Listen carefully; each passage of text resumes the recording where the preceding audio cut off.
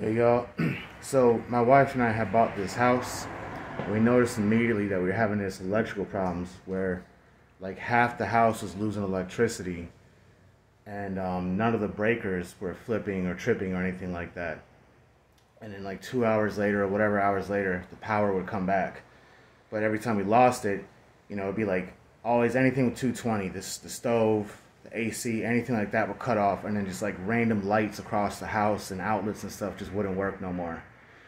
So there was this one YouTube video where this guy went and got one of these little doodads, as he called it, and he said to, when the power goes out, to check all the outlets, and if you get an outlet that's getting power but it's not powering whatever's supposed to be plugged in there, swap out that outlet and that'll fix your problem.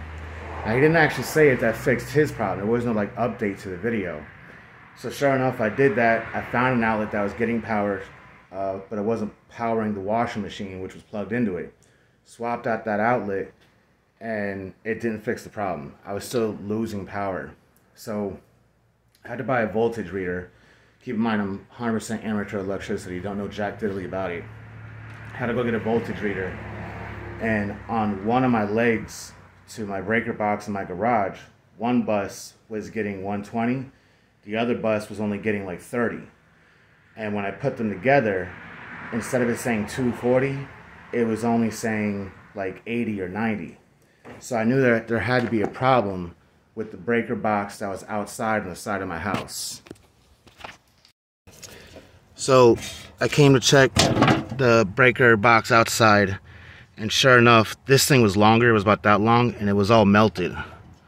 See, that's all jacked up. And that thing was all burnt. And then, sorry about that. This cable was getting melted away. And this was the lug that it was plugged into.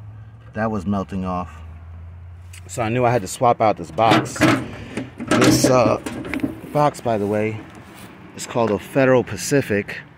They are banned. They're now banned in the state of Florida. They're probably banned in the entire U.S. because after 30 years, 1 out of 4 of them catches fire.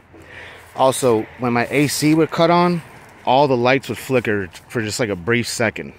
So I had to get a new box, put that in. Now the lights don't flicker anymore. I didn't know anything about electricity, so I wanted to get an electrician to help me. Luckily, I found a guy. He only charged me $300.